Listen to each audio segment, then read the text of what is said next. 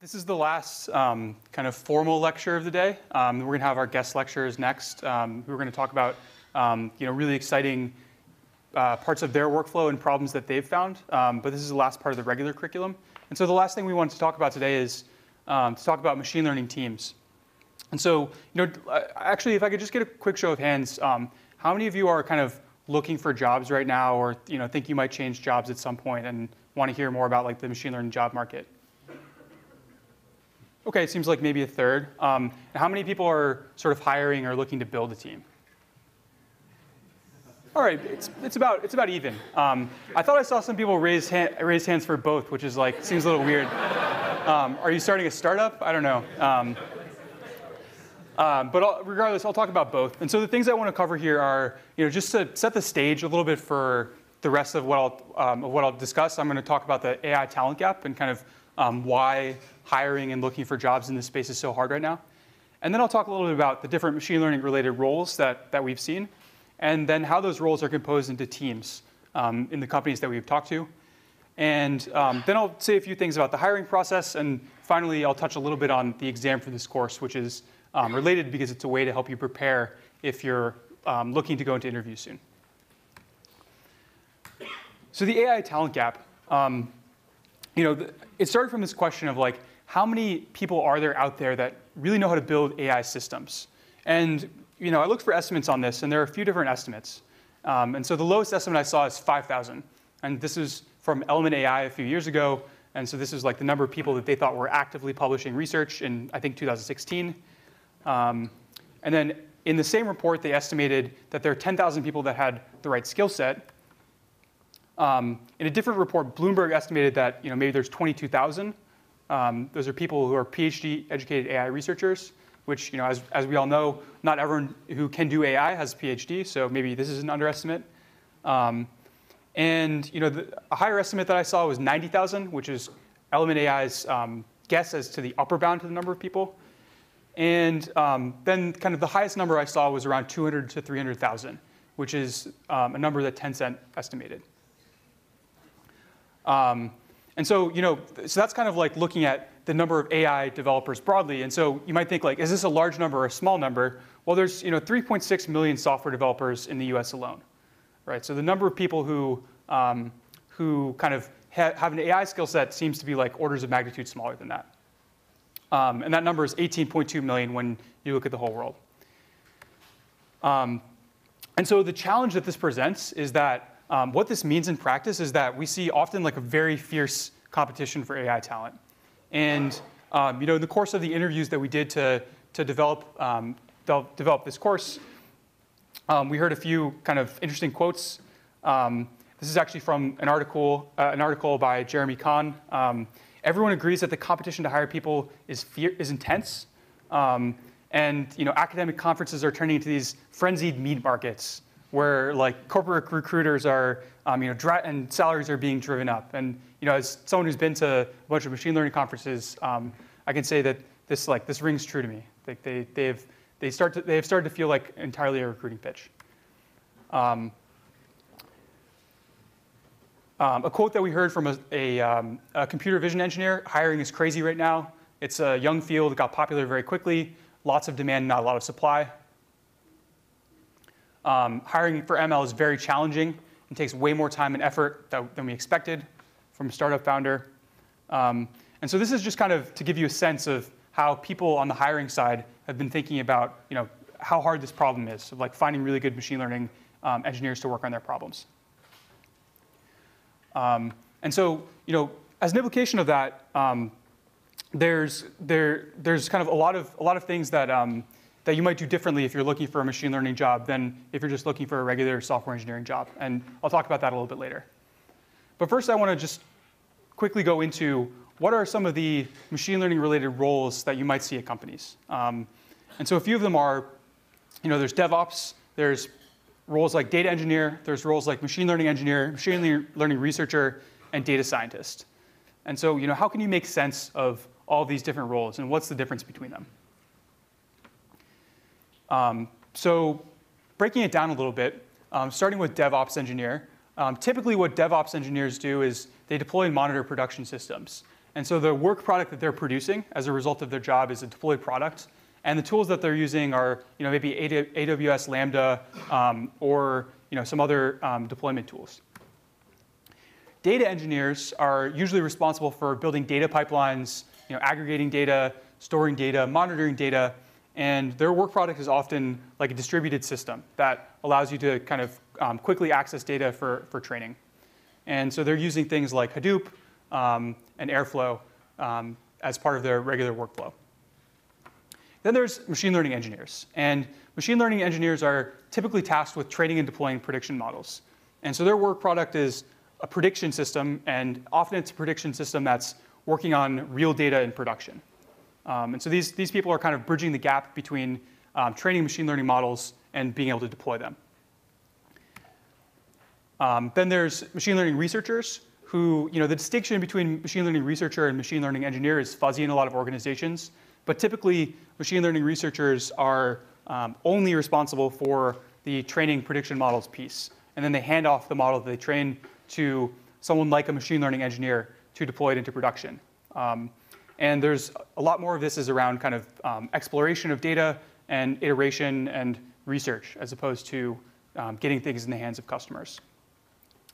And then finally, there's this role of data scientist. And this one is particularly nebulous because, as far as I can tell, no one actually agrees on what a data scientist really is. And so I've heard this used to describe all of these things above, as well as many other things. In many organizations, a data scientist is like someone who knows how to use Excel.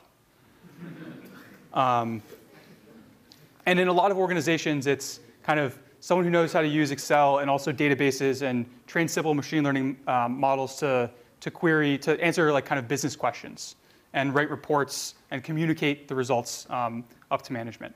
But also in some organizations, the role of data scientist really means something more like machine learning researcher or machine learning engineer. So what skills do you need to actually do each of these jobs? So on this chart, the left axis is kind of level of software engineering skill, and the bottom axis is level of machine learning knowledge. And then each of the roles is plotted on this 2x2, and the size of the bubble corresponds to kind of how much communication and technical writing acumen you really need to be successful in this role. So starting with ML DevOps, this is basically a software engineering role. And often these people just come from standard software engineering pipeline, and they're just kind of placed on a machine learning team. Data engineers, the most common arrangement that we've seen is that these folks are software engineers, and the machine learning team is their customer, but they're also sometimes embedded in the machine learning team. Machine learning engineer is according to a lot of people that we talk to, is kind of like a rare unicorn type role to hire for, because it requires a very rare mix of actually deeply understanding machine learning and being able to train state-of-the-art models, but then also enough engineering skill to be able to make those models work with the rest of the code base and the workflow of the company. And so many people told us that this is actually the hardest role to hire for. And so one thing that we've seen is that there's a pretty wide range of backgrounds that perform this role. And some common ones are software engineers who have spent a lot of time self-learning machine learning, or often it's also science or engineering PhDs, but maybe not machine learning PhDs who have worked as software engineers for a while. Machine learning researchers, this is typically your ML expert. And the most common background here is still a master's degree or PhD in CS or stats. But what's becoming increasingly common is to see people who have gone through the Google Brain Fellowship or the Facebook Fellowship and move into a role like this. And sometimes you also do see people transition from more typical software engineering roles. And then lastly, data scientists, since this is kind of a catch-all term, this can mean basically anything. There are people coming straight from undergrad. There are degree programs in data science now. But then sometimes these folks are also astrophysics PhDs who decided to move into the world of data science. Yeah. So who's getting paid more?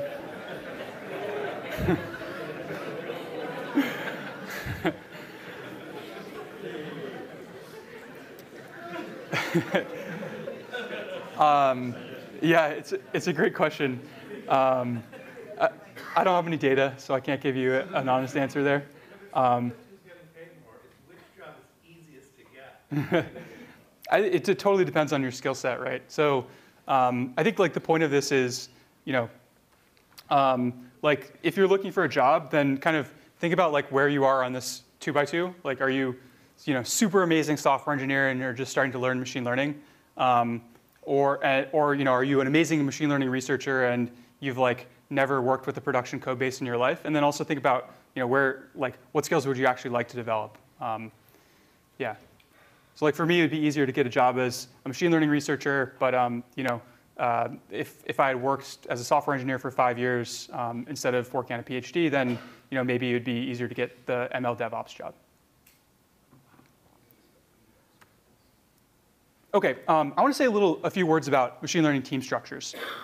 So the consensus here from the folks that we talked to is that there is no consensus. There does not seem to be a right answer right now in terms of what the best way is to structure machine learning teams. And so what I want to give you a sense of is like what are some of the different choices that people have made. So one thing that most people believe is that it's important to have a mixture of software engineering skills and machine learning skills coexisting within the same team. And a lot of people that we talk to also feel that everyone on the team needs some level of software engineering skills. So like just because you have a machine learning PhD from Berkeley, doesn't mean that you would have an excuse on these folks' teams for not being able to write good production-ready code. One place where people have very differing views in general is on the role of machine learning researchers on their teams. So some folks think, machine learning engineers, they seem really smart, but it's just too hard to make them work well together with engineers. And so I'd rather have a bunch of people who can work on engineering problems together, even if they know less about ML. Other people that we talked to said that having really deep expertise on the team is super necessary in order to being able to move fast, because these people have like stepped on all the mines in the minefield before, and they know and they're able to help the team navigate around some common problems. There's also a pretty wide range of views on data engineering. In some organizations, this sits within the ML team, and the argument there is that since the machine learning team is the main customer of the data engineer should just sit with that team and make sure that they're building exactly what they need. Other organizations think it should be a separate team. And some people that we talk to think that it's actually really important to have a data labeling team in-house that's dedicated. And these folks aren't necessarily doing the labeling themselves, but they're building tools to make the labeling process go faster. Yes? So where do data scientists with domain expertise come in? In our case, we're in construction, and we have data scientists that also have PhDs in civil engineering and construction, so they can actually help kind of effectively be more effective models in a sense. And I'll see anything in your descriptions there. Yeah, so the question is, where do data scientists with domain expertise come in? I want to turn that question around to you. Like, what have you seen to work best in terms of integrating those folks with machine learning teams? We get much more throughput from better understanding of what should we look for, what are typical feature sets. Yeah. We get a much better understanding of what the state of the art is on the construction end of things, so that we can actually try and see, okay, can we answer it with data? So in a sense, I would say it depends. Healthcare is similar like that. You need domain experts to be able to guide you through the medical records so you can understand what's in there, or images or so. Yeah, so the answer was, it's for your team, it's super critical to have domain experts because they can help you navigate, some specific parts of the data and the problem that you wouldn't see if you just knew about machine learning. And that's definitely something we've heard from a lot of folks. You mentioned the medical industry. I think that's like particularly true there. And then I think there's also a different class of people who kind of believe that as long as you're the smartest software engineers and researchers in the room, then you should be able to solve the problem with that alone. It's kind of like a Silicon Valley mindset that, decide for yourself whether you agree with it. But that's a different viewpoint that we've heard. Yes? Just a comment on that topic. I think what our department we found useful is to have domain experts help create really good data sets, and then sort of transition it over to the ML experts who may not necessarily be as deep.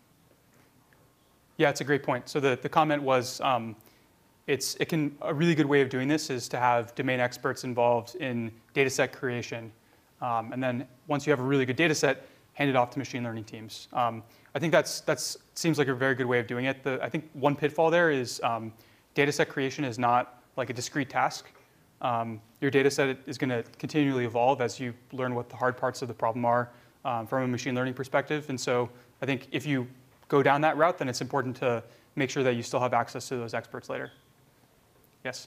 You also found important to have SME subject matter experts to actually validate the machine learning model, because they usually have some unique perspective how to actually estimate the quality of the results. Yeah, so subject matter experts are great for validating the results of your model and making sure that they work as well as you would expect. Okay, another thing that we heard pretty frequently here is that it's very, very hard to manage machine learning teams right now. And I wanted to point out a few things that we heard about what makes this so hard. And so the first thing is that it can be very hard to tell in advance how hard or easy something is. And these are some slides from a blog post that one of our guest lecturers, Lucas, put together. But this is about like kind of a project that he worked on where it was a Kaggle competition and many teams were competing on this data set. And this is what the accuracy of the best models that the team submitted looked like over the first week. So huge improvement from the first day until the 7th day. But then if you look at this over the first few months, then you see that actually almost all the improvement happened within the first week, right? And so and it's not because of lack of effort, because the number of participating teams was kind of growing exponentially as the competition went on. And so I think like the implication of this chart is that even if you have some really early signal in a project, it can be it's very dangerous to extrapolate from that and assume that that means that you're going to be able to do much, much better. And in general, like just knowing whether something is a hard machine learning problem or an easy machine learning problem requires a lot of experience, and both with the domain and with machine learning. Another challenge is that progress on projects in machine learning is highly nonlinear, right? So it's super common for machine learning projects to stall for weeks at a time, right? And like in a typical software engineering environment, that might be totally unacceptable, but for machine learning, especially machine learning that tends more towards research, it's just kind of a fact that this happens.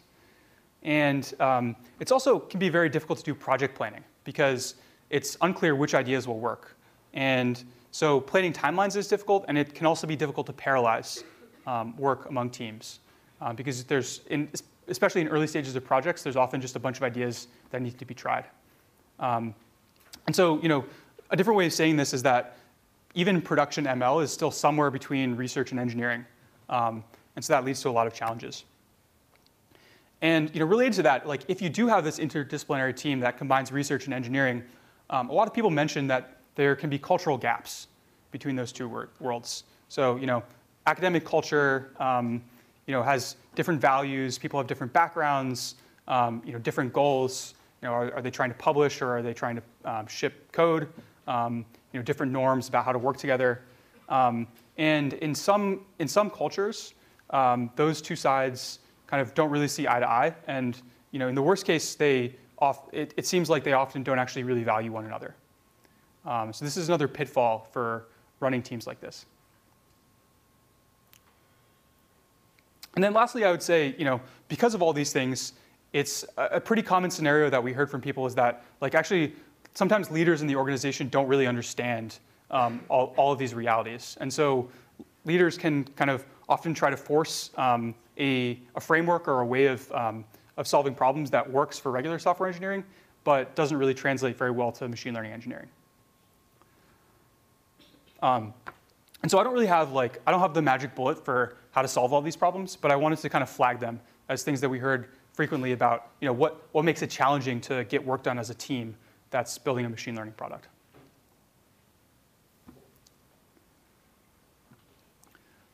All right, next topic is the hiring process. And so the first question is where should I go to look for machine learning and data science jobs? And this is relatively similar to where you go look for any other software engineering job.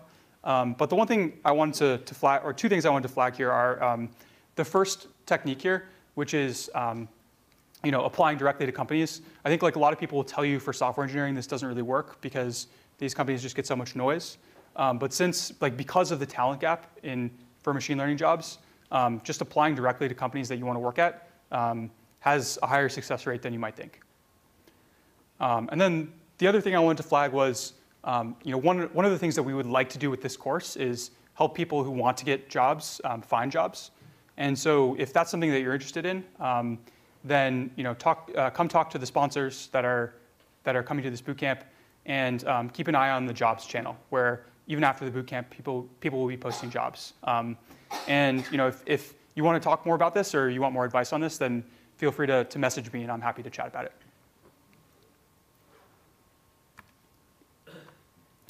I think so. In terms of the interview process itself, software engineering interviews have become this pretty well-defined loop, and you can go buy a book on software engineering interviews and do a pretty good job of preparing yourself for what to expect. Machine learning interviews are less well-defined at this point, and so you do see the typical software engineering, whiteboard coding, pair coding, and things like that, math puzzles. But there are some things that are specific to machine learning interviews. So we've seen several companies that do pair debugging of ML code. It's pretty frequent to see take-home machine learning projects. So fit this model in this data set and tell us how well, and show us how well you do. And machine learning theory and linear algebra puzzles are also pretty common.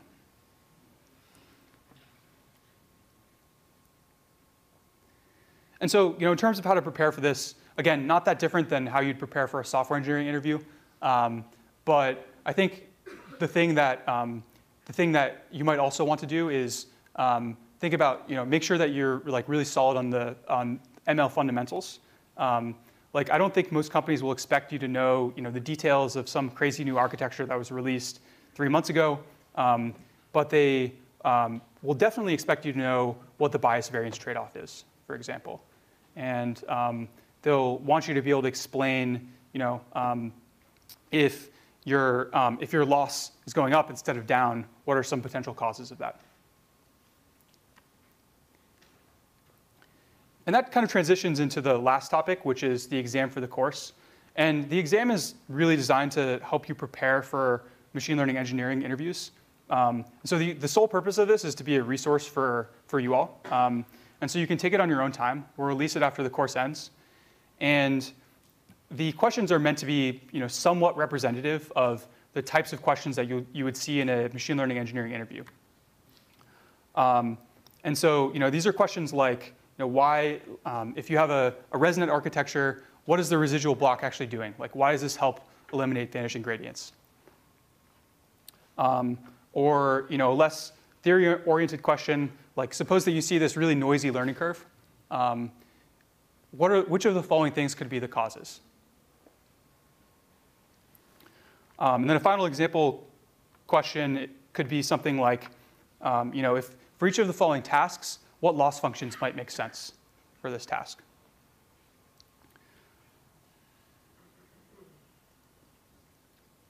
OK, that's all I wanted to cover. And we have a couple, 1 or 2 minutes for questions. Yeah. Will you release the answers for the exam? It's a good question. We do let you take the exam as many times as you want to. So, yeah. Yes. I was wondering, in your experience, if you saw any kind of similar trends that you put in the chart with the data scientists and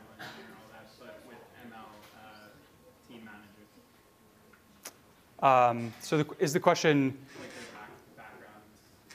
I see. For ML team managers. Ideal situations versus your experience. So is the question like, what are typical backgrounds for machine learning team managers? Yeah, optimal ones. Optimal ones. Great question. Well, it's someone who's an amazing machine learning researcher and amazing machine learning engineer and has tons of management experience and is super familiar with the domain.